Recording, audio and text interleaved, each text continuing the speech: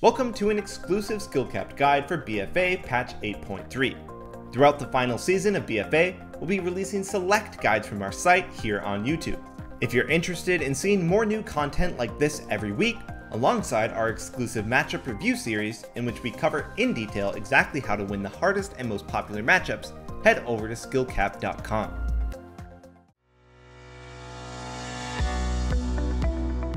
Hey everyone, so Discipline Priests are one of the most dominant healers in 2v2 and 3v3 alike, only really being overshadowed by Mistweavers right now. Discipline, if you don't know how to play against them or what they're capable of, can seem like a nightmare to play against, being capable of insane damage while still keeping their team alive. Well, don't worry. We've consulted with Zuniaki, one of Europe's most esteemed Discipline Priests, and asked him to reluctantly share the secrets of how to counter his class of choice. Welcome to knowing your enemy. And first up, we've got something that I think a lot of people struggle with, and that's knowing what to interrupt. Discipline Priests are unique in the fact that they have two schools of magic, both with healing spells. So if you kick one school, they can just heal with the other, resulting in some very frustrating gameplay. Well, there are a few things you should know. The two schools of magic available to Discipline Priest are Holy and Shadow. Holy has for the most part damaging abilities with Smite, Penance, Solace, Power Word Shield, and a few other spells, whilst Shadow having the bulk of their burst healing consisting of Shadow Mend as well as their crowd control. Okay, so when do you kick what? Well, it's quite simple. If you want to reduce the disc's damage output as well as their mana efficient healing, then you should be looking to kick Smite and Penance. Doing this will force the priest to have to heal with their high mana cost and 0 damage shadow spell, Shadow Mend. Alternatively, if you have someone low and you want to stop the disc easily recovering, then you might want to kick Shadow Mend, as this way they have no real burst healing to quickly recover, having only the option to cast Friendly Penance for any form of real single target healing.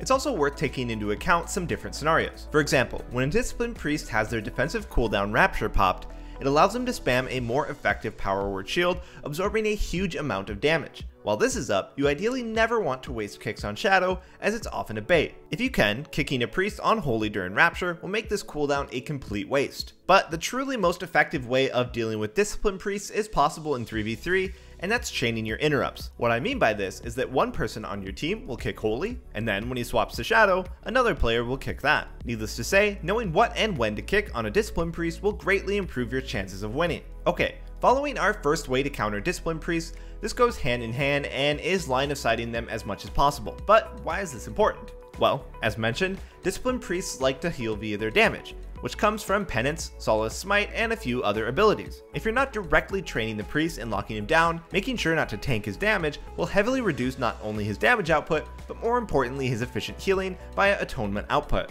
You can hit his partner and line of sight the disc. This will force the priest to then have to do one of two things. Either he'll have to bite the bullet and heal without the extremely effective damage dealing spell, Smite, or he'll be forced to sacrifice positioning to try to secure damage and thus healing, which you can then look to punish. Moral of the story, if you stand out in the open and just let the priest spam smites, you're going to have a bad time. Discipline Priest brings actually quite a few defensive cooldowns, namely Power Word Barrier, Rapture, and Pain Suppression. Whilst all are very strong, these defensive cooldowns can actually be played around. Let's start with Rapture. We touched on this a little already, but Rapture buffs the Discipline Priest shields by 200% and makes them spammable. As mentioned, kicking a priest on Holy during this time makes him unable to use these shields.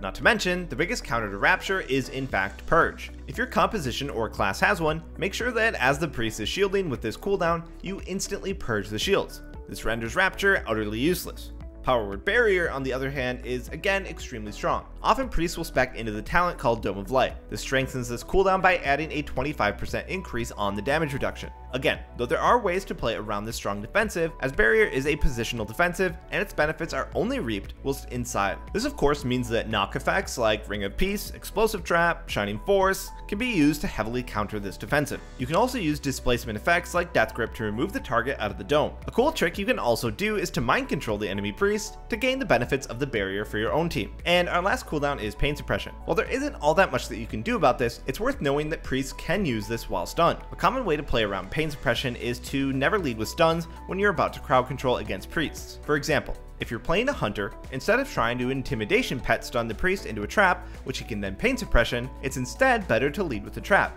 This way the priest is unable to get this cooldown out for free.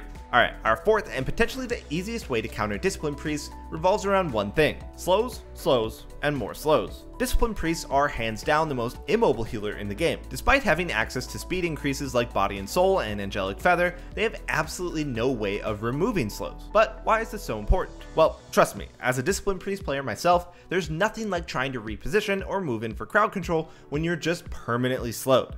And slowed for the entire game. It's harder to avoid crowd control as you can no longer use your speed increases to use the pillar to your advantage. Not to mention, you can't ever land a Psychic Scream to save your life, and if you attempt to, you're just going to be stuck in the middle of the map. If your class has a slow, and you can easily apply it, do yourself a favor and keep it applied to the Discipline Priest at all times. Alright, our fifth and final way to counter Discipline Priests is by playing around one of their trademark abilities, Premonition. Commonly referred to as Death Premonition, this talent allows Discipline Priests to deal damage to themselves a short time after pressing the ability. This enables Premonition to break you out of CC effects that break on damage effects. For example, Polymorph, Blind, Freezing Trap, Paralyze, and many others. Now, the easiest way to play around this ability is simply patience. Before you go for the crowd control onto a Discipline Priest, either make sure they're stunned beforehand, or play the waiting game and look for them to use Premonition before you, then use your crowd control effects. It's also worth knowing that Premonition is on the Shadow School of Magic, so if you interrupt Shadow Mend, it then sets you up to have an easier time securing crowd control. However you decide to play around Premonition,